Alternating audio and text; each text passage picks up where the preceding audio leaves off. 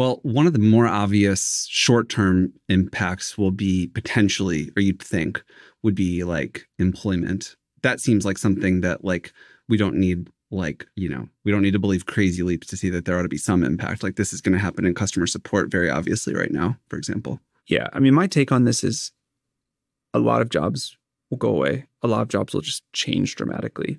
But we have always been really good at figuring out new things to do and ways to occupy ourselves and status games or ways to be useful to each other. And I'm like not a believer that that ever runs out. Yeah. I think now I do think it gets maybe sillier and sillier looking from our current perspective.